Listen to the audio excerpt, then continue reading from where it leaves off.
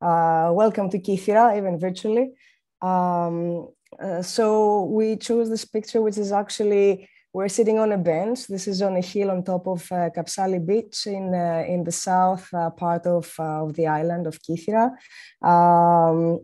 In the background, you can see like a little, let's say, part of land which is called the Hitra in the like in front of the picture, and we're actually sitting in a place where you can see not just the beach and the sea, but also you can see the main village of the island, which is called Hora, and the castle. So we just chose a natural, let's say, environment to have our beverage today. Excuse me if I'm coughing a bit. I don't know if it is okay, Anna, already to start with the presentation and share my screen, or there is something else that... Go ahead. Okay, perfect. So today, myself, can you see the presentation? Yes, we see. Perfect.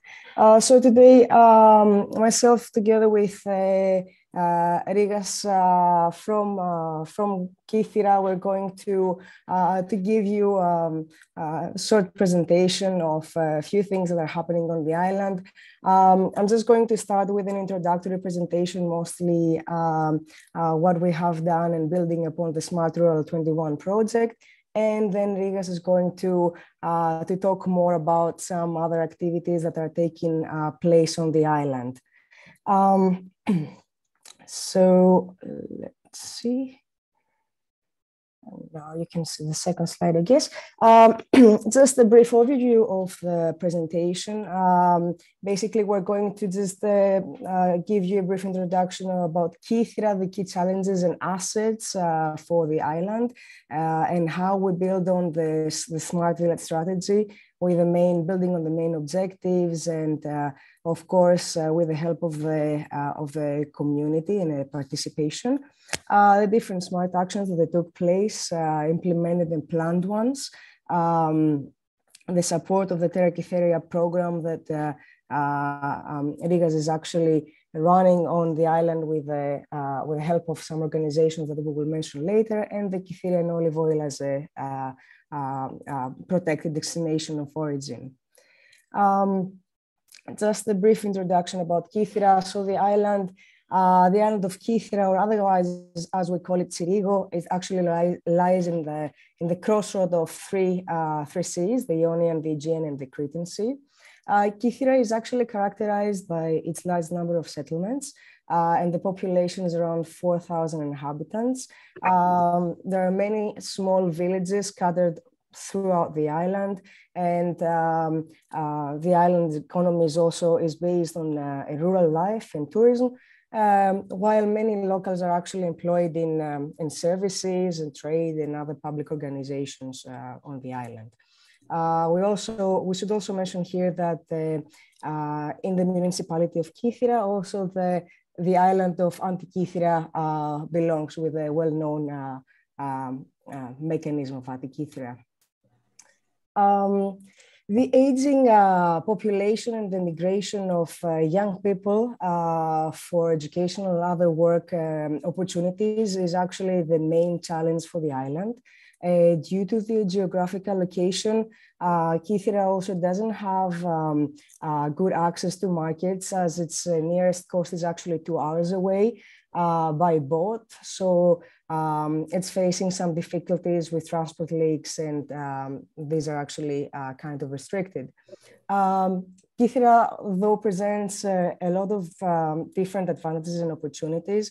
One of them, and the main one, is actually the unique natural environment, which is the most important asset for the island. Along with the social consciousness and the involvement of the locals in order to improve the island at cultural, economic, and social level.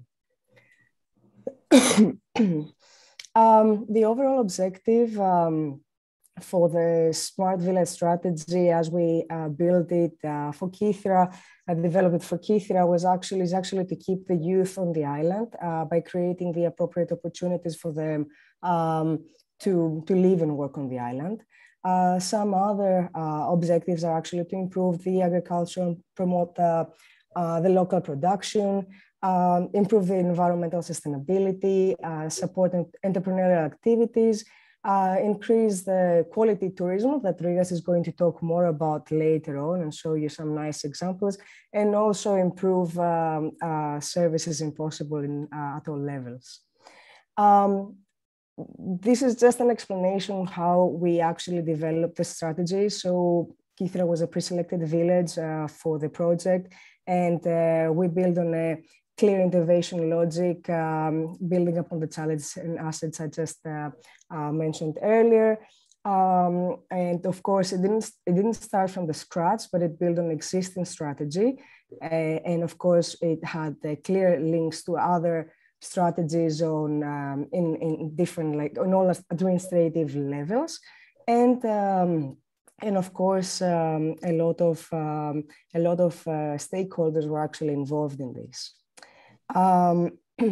So as we already mentioned, the main advantage of Kythera in terms of the strategy development, it's actually its citizens, and we have a lot of active associations and organizations on the island. So many local stakeholders, people involved in the local government, but also various unions and associations operating on the island responded to our call, and they answered to our questions, and they helped, provided information, and they helped to create the strategy for the island. Here we can see the main smart actions implemented and planned for Kythera, for the island. Basically, these are in order to improve the agriculture and promote the local production on the island. So you can see here some let's say, smaller actions, the introduction of smart farming technologies in Kythera, the improvement of collaboration between producers under an umbrella of existing agricultural associations on the island, and of course the introduction of standards and certificates for local products such as the olive oil and honey, which are very famous on the island, in order to get a protected or actually work towards a protected destination of origin for these products. Here you can see the Terra Kythera project that is actually running on the island, and we tried just to support and give some complementary expertise. So Terra Kythera is actually, it's called the full title Sustainable Agriculture in Kythera, which is actually responsible for promoting the Kytherian olive oil, supporting producers, and in general the economic and, let's say, social revitalization of the primary sector on the island. In order to achieve this goal, feedback and scientifically documented precision farming and certification system for olive cultivation is actually being developed. Here we can see a few points about Terra Kythera. It's actually trying to empower olive oil producers, promote the high quality of Kytherian olive oil, and conserve traditional agricultural landscapes and on-farm biodiversity. We can see here the main ingredients, let's say, for the project. And the program is actually implemented by the Kytherian Foundation for Culture and Development and the Mediterranean Institute for Nature and Anthropos. Rigas is actually representing both of these organizations today, and in collaboration with two main agricultural cooperatives of Kythera, the one from Livadi and one from the Olive Cooperative of Potamos. And again, with collaboration with a couple of universities, the University of Aegean and the University of Patras, that are supporting these actions. Here you can see the different steps of the process, For farmers, it's a 5-step process: application, use of tools, implementation of criteria, auditing, and certification in order to create a PDO product. And building on this program, a few workshops actually took place online. So in order to introduce the smart farming technologies on the island, some of these workshops took place the previous period. And on this, we actually supported this action. And during the data collection on field biodiversity monitoring that took place on the island, we also supported this collection with some data collection and enriched the data set with some data collection with drones by the Agricultural University of Athens as an implementation of the strategy for Kythera. That was a very quick overview of the actions that took place on the island, and an introduction actually for the next presentation for Rigas. So he's going to give you more information for the island and show you nicer pictures actually than what I had in my presentation. Thank you very much, everyone. And apologies for the voice. Thank you very much, Katerina, for the pass. I don't know if Anna, if you want to do some introduction, or either I just go on with my presentation. As you wish. I mean, yeah, you can mention your role in this Kythera project, but yeah, then you go ahead with the presentation. Yes. All right, so my name is Rigas Zafeiriou. So I'm gonna show you some, today I'm gonna share a story from Kythera Island and how we made a lot of smaller projects and bigger projects in order to develop Kythera Island as an adventure destination. I'm working as a project manager for the Mediterranean Institute for Nature and Anthropos and the Kytherian Foundation, as Katerina already mentioned.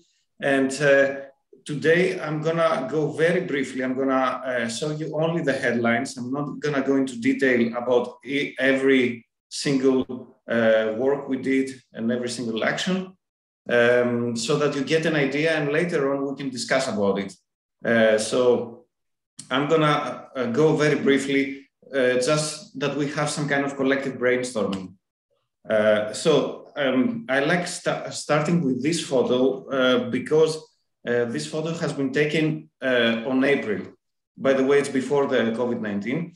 So in this photo, we can see a group of Dutch hikers. So people are coming from the Netherlands, and they are walking on a restored old trail that before we started the project didn't exist, or existed, but it was underneath the vegetation. So it was not visible and it was not operational. And this is actually the first trail in Europe that was certified with this certification called the Green Flag Trails. For me, it's also kind of also sentimental value of this photo, because you know, it's in a place I'm related to. So in the background, you can see Kapsali, where we are actually, our background photo is, but from a different point of view. And after that, you can see the castle of Hora. And this is actually the first trail I worked on, so it has also a personal kind of value.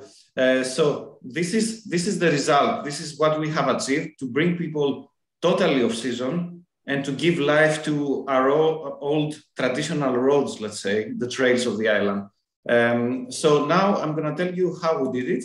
But before that, I just want to mention that this presentation is 4 parts. The first is generally about tourism. Then I'm going to talk about the methodology, the INCREAte approach. Then what we did, actually, how we built the destination, and then some of the results. So for tourism, I'm not going to go at all into details. I just want to mention that it's a very powerful force for transforming actually every locality on the planet. And it accounts for 1 in 4 of all new jobs in all of the economy globally. Of course, this is pre-COVID-19, but according to all predictions, we're going to go back to that level in 2023-24. So I just want to mention that it's very, very relevant for all smart villages, tourism. But the point is not tourism itself, but how we develop tourism. Because more tourism not necessarily means something better for smart villages. I just want to mention that Greece is very, very touristic country, and it accounts 20.8% of the Greek economy, which is a very high figure. And the Mediterranean is also the birthplace of mass tourism that developed after the 1950s. So there's a long history of developing mass tourist destinations in the Mediterranean, which progressively has led to over-tourism, which usually we say about the negative impacts on the localities of too much tourism, that is over-tourism. But we forget to mention that the tourist experience is also degraded because the services are worse, waiting times, the destination itself is not in a good state, is degraded, and so on and so forth.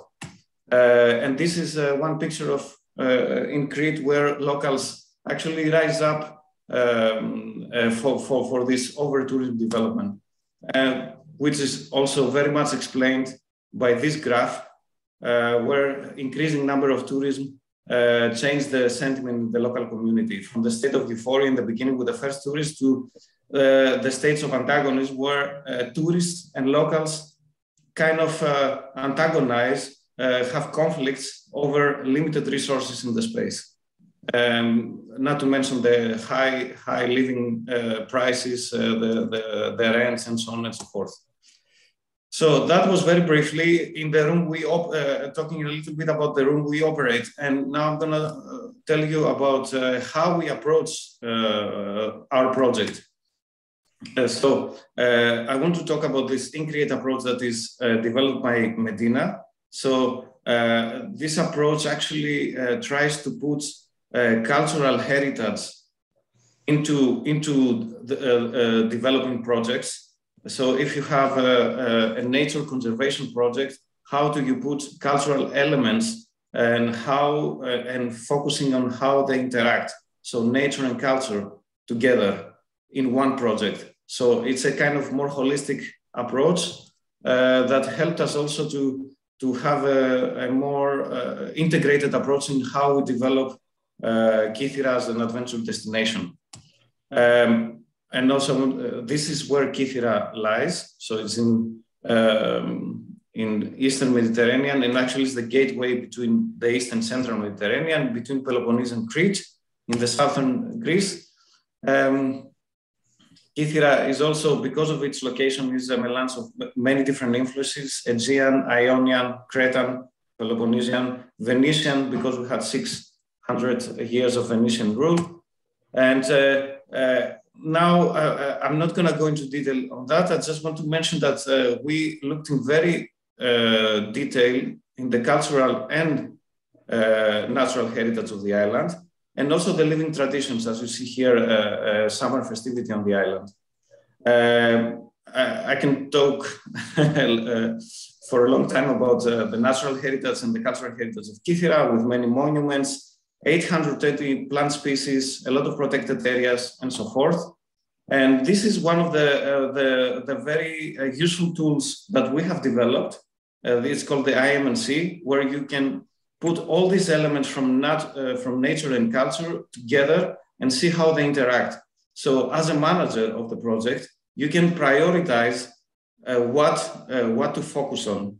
And in the case of Kythera, we decided to focus on tourism. Why? Because tourism actually affected all the critical areas of the island, whether it's water resources, rural development, and so on and so forth. So that was, we considered tourism as an opportunity and a threat.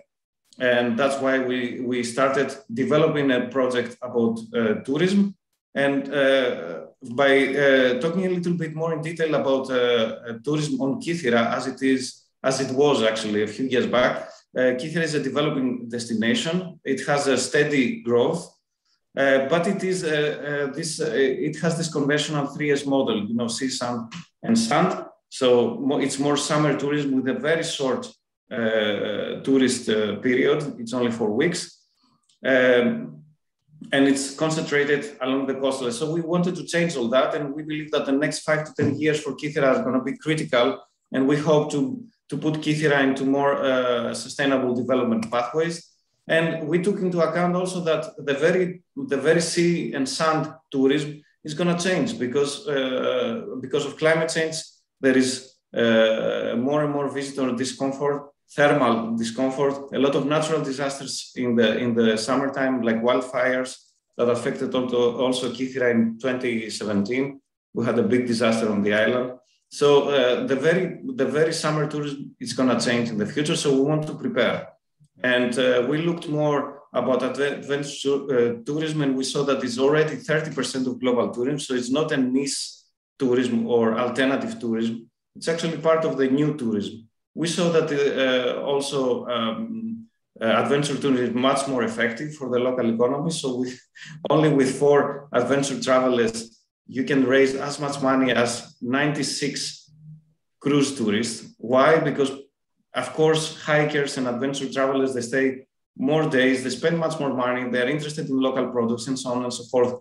And 65% stays in the local economy. So it's much more effective type of tourism. With less people, you do much more. And that's why we decided also to collaborate with all these organizations, the municipality of Kythera, the local, the domestic estate management committee. We have a local land management system on Kythera, and of course, Medina and the Kytherian Foundation. And now I'm gonna just tell you the headlines, what we did, what we built.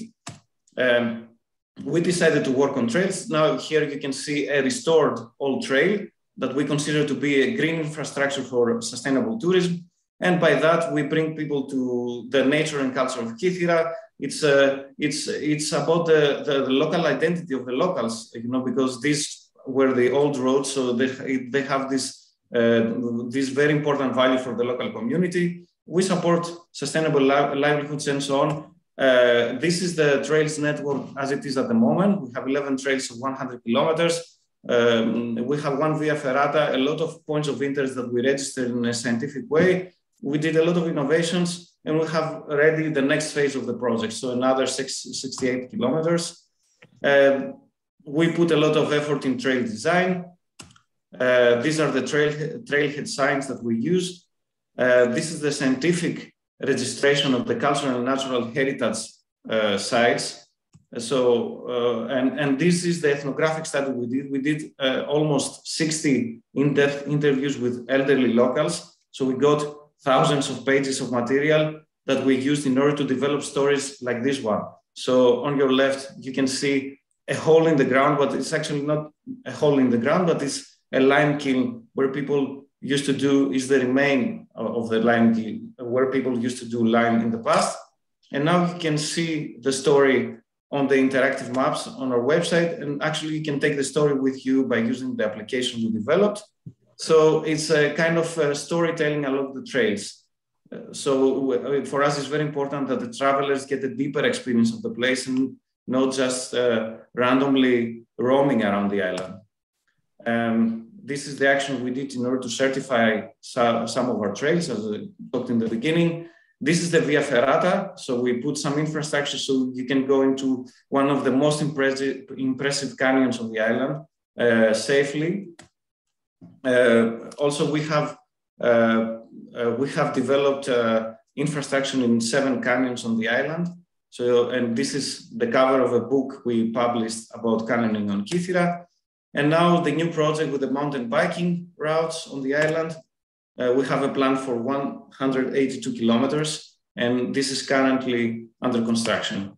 We looked also, because the water resources are very precious on the island and actually they are getting depleted.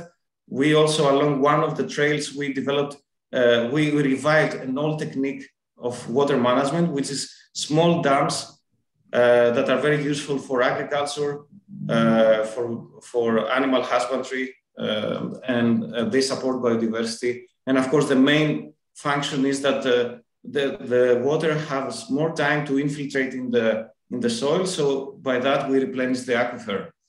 And this is how it looked, the action, when we were building those small dams along the stream. And this is, you can visit that, it's next to the trail, and actually you can also read the story of what is a micro dam and how it works. So it has this also educational dimension. We did a lot of things about marketing. I'm not going to talk at all about that. I'm just going to mention that we have two twinnings, one with Japan and one with Bruce Trail of Canada, which is one of the most iconic trails in the world. And some more innovative things like this one-stop shop at Kythera's airport, where you can get you can see some videos from the trails and you can get more material. And I'm going to go to the last part now that I think is maybe the most important, which is about the results and what things we did for community engagement. We have everything we are doing so far is by collaborating with different organizations, either knowledge institutions and universities, but also local businesses, local associations, and so on and so forth.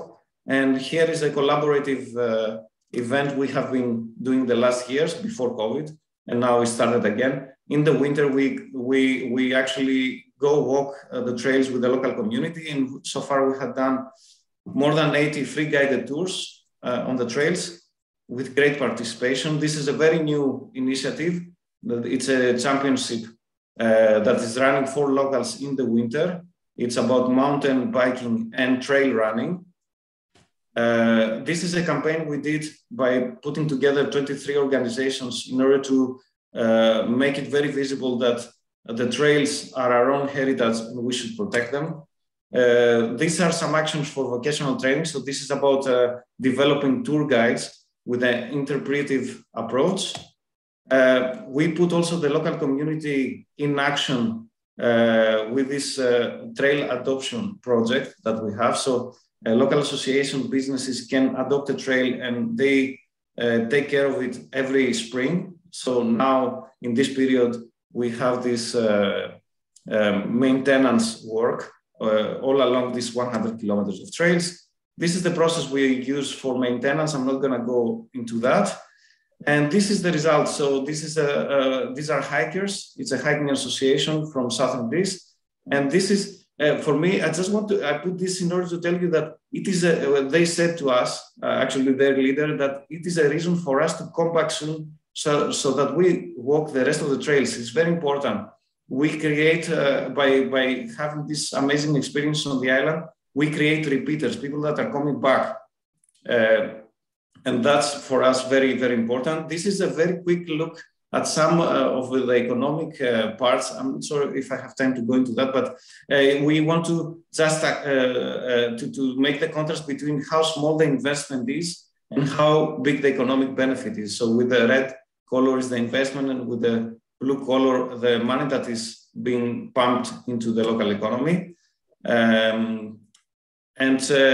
The impact assessment we did last summer showed that there are new jobs being developed on the island due to this project. Some businesses reported 20 to 40% increase every year. The tourist season is prolonged, and we have been generally improving the profile of the destination so that Kythera can diversify. And for locals, that is equally important that they have an increased sense of awareness and local pride and a feeling of ownership of the trails. That's very important. And not to mention the health and recreation benefits. And this is, with this slide, I want to say that we collaborate and we want to create this entrepreneurial ecosystem and to actually encourage young people to develop their own businesses. And we have been helping them a lot. And this ecosystem is very important because we can attract younger people. And it consists of many actors, entrepreneurs, youngsters, NGOs, local organizations, the municipality, and so on. And this is a way to co-create value. It's not just one business's matter, it's everyone in the local economy. The linkages are very important. So in order to create these value chains, you have to collaborate and you create links between different businesses, so that more of the added value stays in the local economy. It's very important. And we prioritize what the local community wants. And closing, I just want to to mention what a project beneficiary mentioned to us, that trails are not only a way to walk on, but is a path to change your own way of thinking, your connection to nature, to your culture. It is knowledge. This is what one beneficiary told us. And by that, I finished my presentation. And I'm open to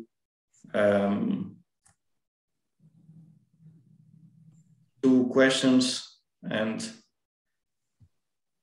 I hope it was useful for some of the villages to see what we are doing on Kythera.